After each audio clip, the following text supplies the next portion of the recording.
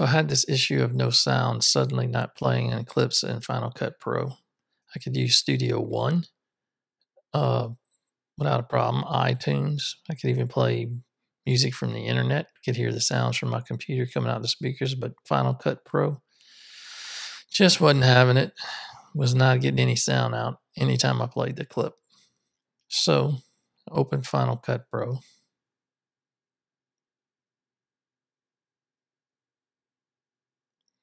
And in Final Cut Pro, I went to Preferences. And in Preferences, the AV output was grayed out. Still didn't have any sound, didn't know what the problem was. Troubleshoot, cables, settings on the Mac.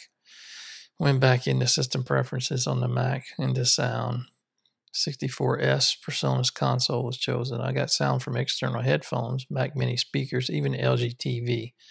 But Studio Live, for whatever reason, was not coming out when I would play that clip, was not communicating the Mac Mini to the mixing board. Didn't know what to do, changed that several times, rebooted everything, reinstalled Final Cut, same situation. So I went into Applications, went into the Utilities folder, went into Audio MIDI Setup, found the Presonus Console. I noticed the little speaker next to the Presonus Console. That was initially grayed out. It was not there when I selected the output. Went into the configuration settings. The use this device for sound output was not grayed out. I clicked on it, just as this would be when you highlight, click on it.